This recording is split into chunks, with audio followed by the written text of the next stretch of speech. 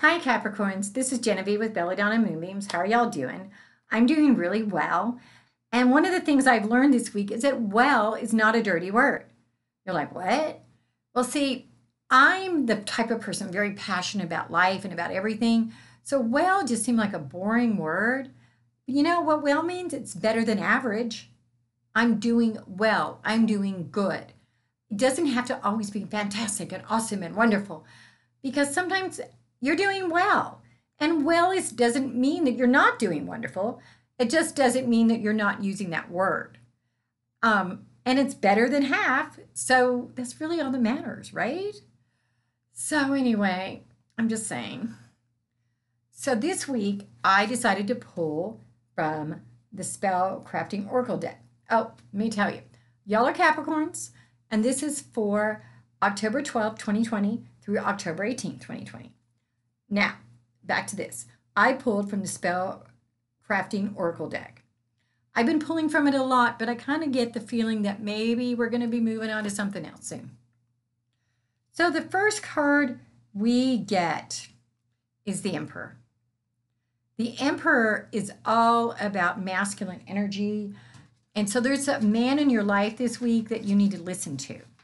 I know. I hate listening to people too. I don't like it at all. I mean, sometimes I do. When they give me good advice, it makes sense to me.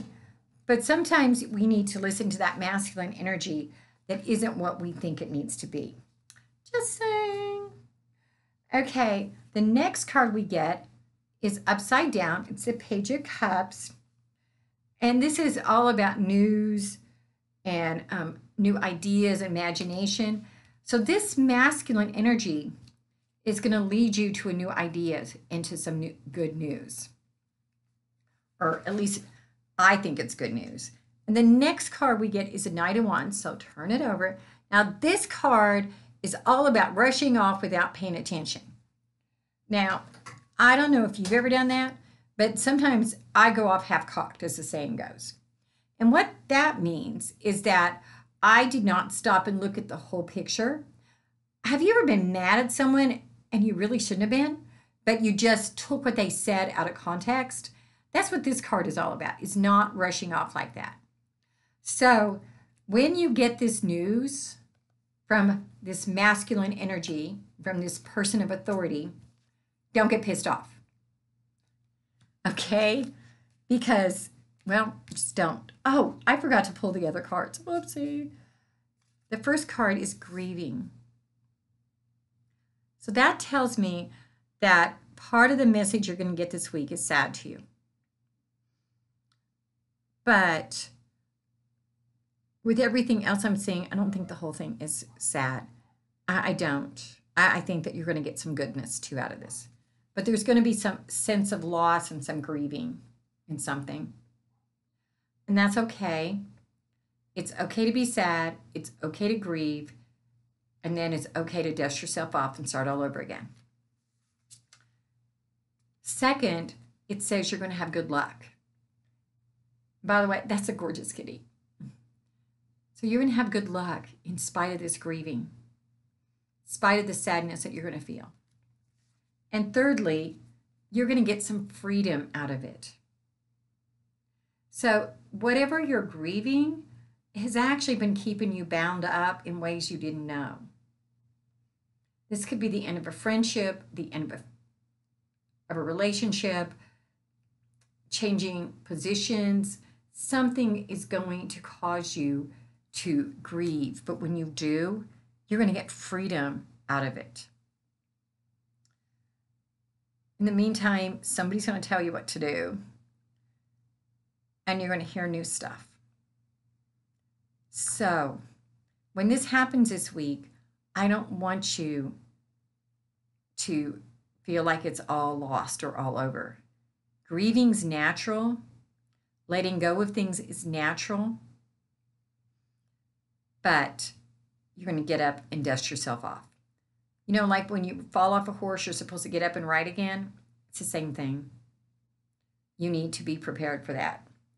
Now, I decided also to read from my crystal ball this week.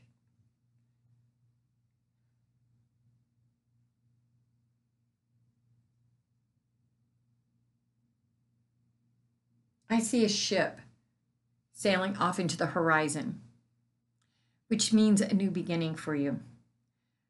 You're going to be going somewhere. And going somewhere is not necessarily a literal journey, but you're going somewhere new. Kind of like when you see the Five of Swords. Is it the five? I think it's the Five of Swords. You're going towards something, not away from something.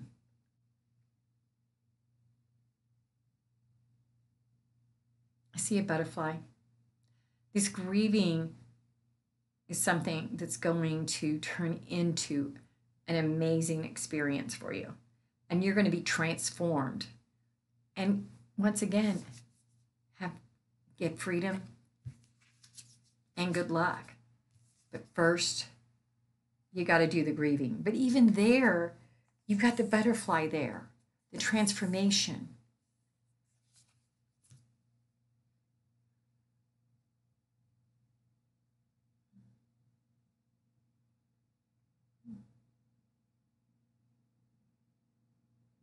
And I see a diamond. So right now, you know how diamonds are made? They're carbon, and it's pushed down upon them, hard pressure. And then they come forth and they're a beautiful diamond. You're a diamond. But right now you're going through the fire.